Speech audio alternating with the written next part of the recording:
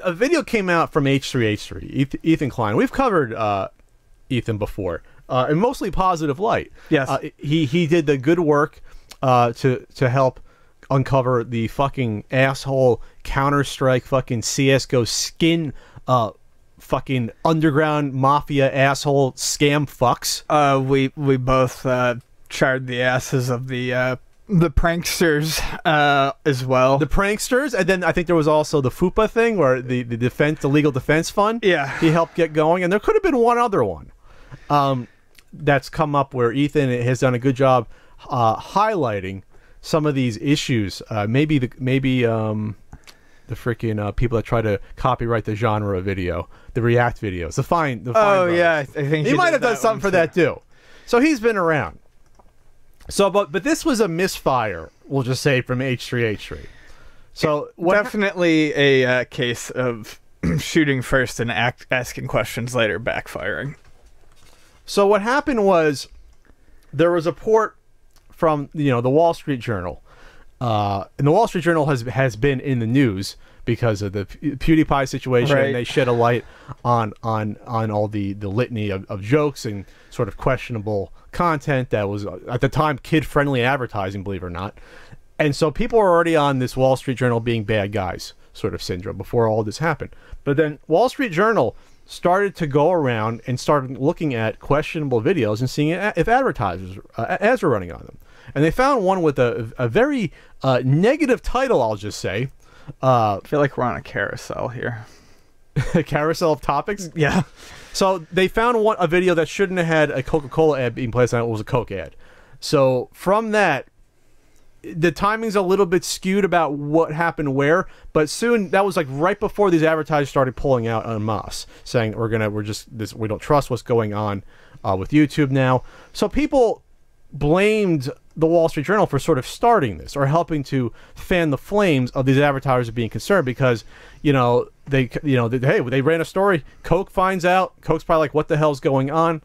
So what Ethan h3h3 then looked into was the actual video itself, and he contacted the person who ran it. He said, "Hey, are you running ads are ads running on this video? Are you making money off this video?" And the person running the YouTube channel looked at his analytics, sent a screenshot, and said, "Oh no, I haven't made money on this video since last year. I've made nothing." So from that bit of information, h3h3 then comes out and said the Wall Street Journal fabricated the entire story. No, fabricated the screenshot. Oh sure, fabricated the screenshot, created a screenshot. Well, therefore you'd be fabricating a story. Well, sure. but what at first the internet went nuts. Twitter went nuts. YouTubers, people I like Review Tech USA. I saw tweets from people like Peanut Butter Gamer saying you have a lot to answer for, Wall Street Journal, and the guy who wrote the article. You have a lot to answer for. This is fucking bullshit. Who also co-wrote the PewDiePie article. This is fucking bullshit. I hope Google sues you. This is ridiculous. Fucking mob, because now they see this war. They see a war between the quote-unquote mainstream media and the YouTubers, and they're butting heads for that same dollar. When I'll tell you in a second why that's a dumb argument. But now, that's what happened. What's interesting is that Ethan uploaded an apology hours later, but the shot was already fired, and the blood was in the water, for especially because it being the Wall Street Journal and a YouTube story.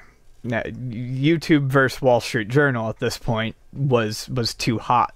Sure. So why did he upload that the apology? I'm asking you, Ian.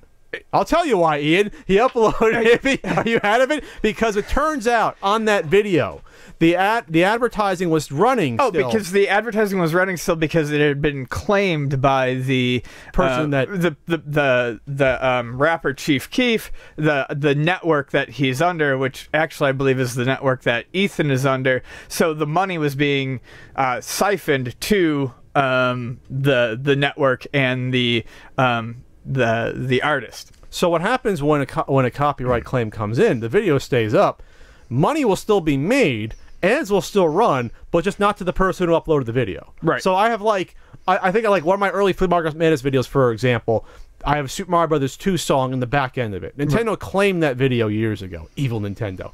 So ads will still run. I don't get the money. When I go into analytics, I don't see any money being made, but someone's making money. It's the big Nintendo dog making the money. Yeah. On the back of small YouTuber Pat. So other people can still be making money even though the uploader is not. And that's, I suppose, in the heat of a moment, that is something that is forgotten. So the accusation that they created screenshots is dangerous. It could be really devastating to a journalist's career. Not just from the people, going after the guy personally. I'm sure he probably got some death threats on Twitter. He definitely did. But it's dangerous because you are accusing this heralded news site of creating a story where they'd have nothing to gain if they made it up. They'd have nothing to gain, but everything to lose. Why would the Wall Street Journal make that shit up? What would be the possible benefit to make the advertisers feel unsteady or not sure about YouTube? Even if that happened, that money wasn't going to get siphoned back to the Wall Street Journal or the quote-unquote mainstream media, because there are entirely different audiences watching YouTube videos and reading sites like the New York Times or the Wall Street Journal. Different demographics, different makeup, probably economically by large, and especially by age. Right. So it's not a zero-sum game when it comes to advertising. And I think that's what these YouTubers are missing out on. When they try to create in their head this sort of war, which is sexy as fuck to say. We're in a war. Yeah. Let's grab my cosplay plastic sword and Viking helmet. I don't know. What the fuck? I don't know. The point is this, though. It's really a romantic notion to beat the drums of war, to say it's them against us, when there's really no war. First of all. There's no battlefield to actually wage it on. And it's not like the Wall Street Journal is going to put out a snarky 5-minute response saying, fuck you guys. It's not, it's a totally different medium. If you leave out the PewDiePie thing, all this is this is not an attack on YouTube. This is a Wall Street Journal article about the evolution of advertising and how...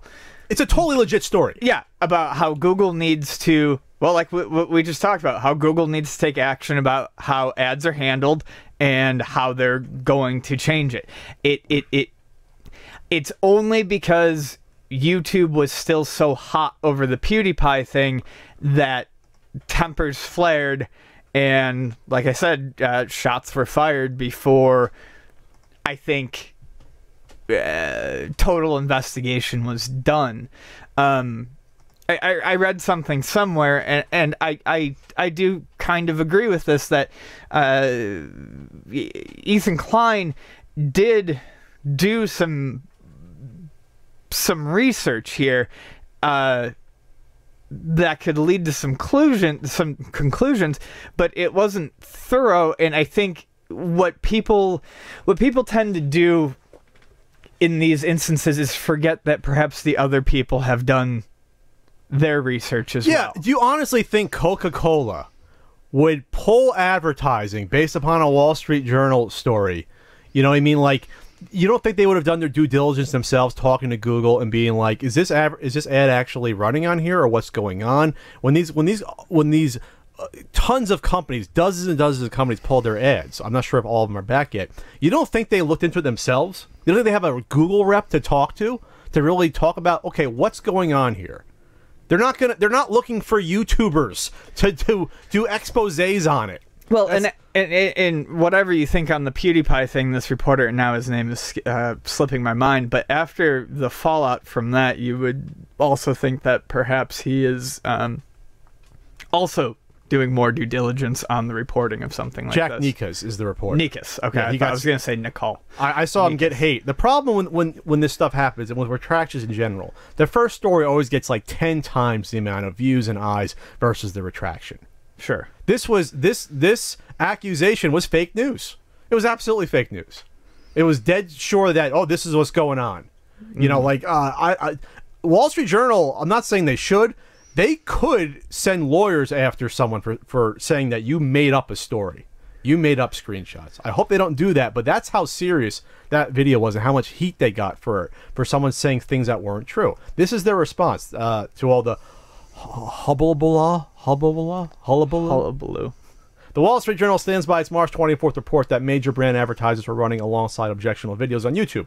Any claim that the related screenshots or any other reporting was in any way fabricated or doctored is outrageous and false. The screenshots related to the article, which represent only some of those found, were captured on March 23rd and March 24th.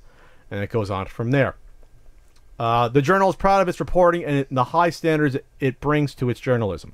We go to considerable lengths to ensure its accuracy and fairness, and that is why we are among the most trusted source of news in the world. Again, this is a conspiracy theory that's totally, at this point, false. In order for these conspiracies to be true, especially in this case, you'd have to have not just the author make it up, the editor would have to be in on it to approve it as well, and then who knows who else at the Wall Street Journal. Again, for what possible gain to make up, quote-unquote fake news that actually was true. Yeah. So, as my pal, Norm the Gaming Historian, said on Twitter, eloquently, when you hear hoof steps, assume it's a horse before a zebra. Yes. That is a very good quote. So, from here, I think it's always sexy to say there's a war going on. YouTube is dead. Fucking relax. Be an adult. And I'll just say this as to close it, since you look like you're in pain from listening to me. It's not from listening to you. There's a danger to me personally when and it's not a bitterness or jealousy. People say it is, but I don't have the voice of other YouTubers that get these headlines for now the wrong reasons. When advertisers and people in the mainstream now see the YouTubers becoming more and more in the mainstream for really bad reasons, it's bad for everyone. So when you're going to accuse a major news organization, you better have your ducks in a fucking row before you do that. Because you only represent yourself, but people are going to think you represent all of us, and you don't. Yeah. You don't represent Ian, me, or other people I know when you do shit that goes south in a jiffy. In a jiffy. In a jiffy? Are we sponsored by Jiffy? No, Jiffy's crap peanut butter. There's so much sugar in that shit. I only do all natural peanut butter at this point. Was it Annie Scudders? Is that the one? What's her name? I don't know. Scudders is a really weird last name.